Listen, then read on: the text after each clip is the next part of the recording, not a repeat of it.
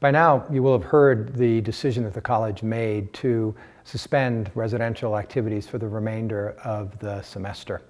The public health requirements and obligations that we have were obvious, and our responsibilities, not just to our students, but to everybody, compelled the decision that it was necessary to suspend.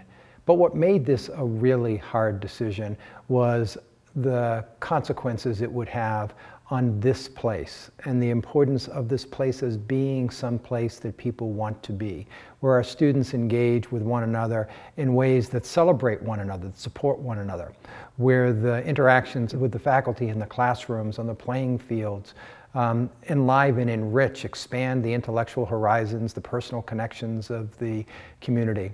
We recognize that as we do a remote learning environment, it's not going to be quite the same in a lot of respects.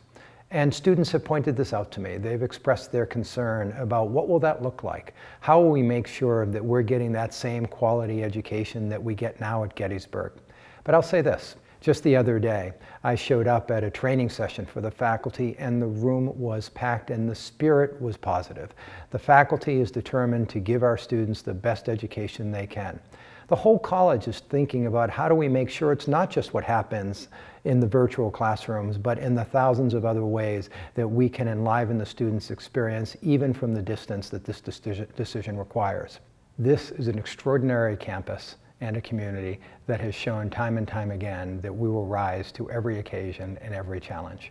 With the ingenuity of our students, the commitment of our faculty, the determination of the staff, we are going to ensure that the semester ahead is as good as it can possibly be, and one that will continue to enrich our students and get them ready for the world that awaits them.